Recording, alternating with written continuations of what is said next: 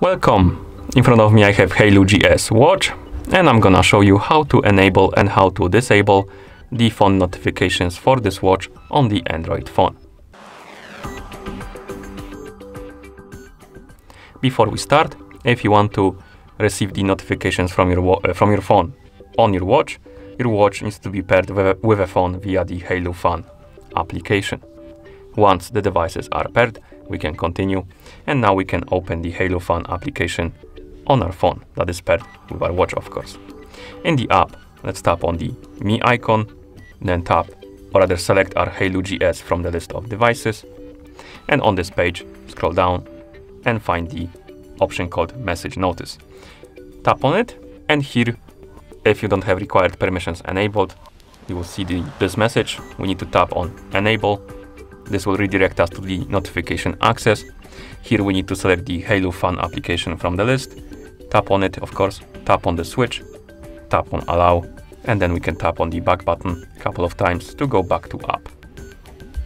And once you're back in the application, you should see the Message Notice menu, and here you can enable or disable the app notifications for the watch. And if you enable them, you will need to enable a couple of permissions. As you can see, there was a message permission, so if you want to receive the notifications from the message app, you will need to enable the permission. Anyway, once you enable the notifications for the apps, you will be also able to customize it. You can basically turn on and off the notifications for specific applications, and you can do it by tapping on the switch next to them.